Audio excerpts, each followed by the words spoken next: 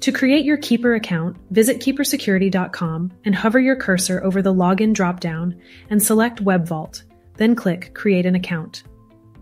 Enter your email address and click Next. You will be prompted to set and confirm a master password. Don't forget your master password, since this password will unlock all of your other passwords in your Keeper vault. It is critical that you set a strong master password using upper and lowercase letters, numbers, and symbols. Keeper requires that your master password contains a minimum of 12 characters. To continue, check the box confirming you accept Keeper's terms of use and click Next.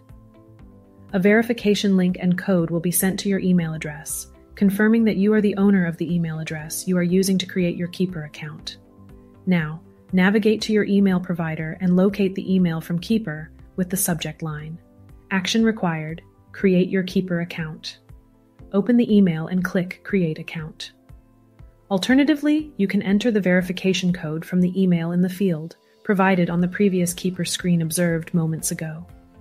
Next, you will be taken to an account creation success page. Click Vault Login. Your Keeper account is now active and ready for use. Your passwords, logins, and other personal information are saved here in your private, encrypted, digital vault as records.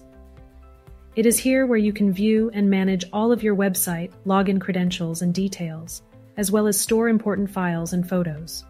Check out the other videos in the Keeper 101 series to learn how to import your existing passwords, create folders, share passwords, and more, or visit our end-user guides I've linked in the description below.